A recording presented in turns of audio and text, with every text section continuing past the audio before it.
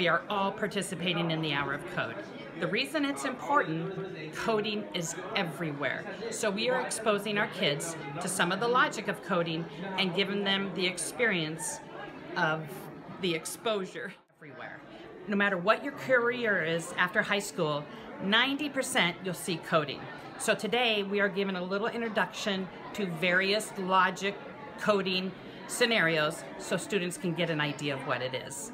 I think the Hour of Code is important for the school because it introduces coding to a lot of students, because everybody takes a math course throughout high school, and then people that would otherwise not be introduced to coding have a chance to learn more about it and see if they're interested in it, and then they can choose to go into coding classes later in school and hopefully find a career.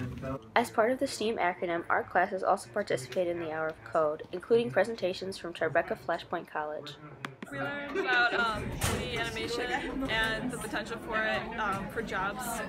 With all of the activities in math, science, and art classes combined, LCHS coded over 53,000 lines in 3 days. This is Maggie Furlong reporting from Fairfax Student Media.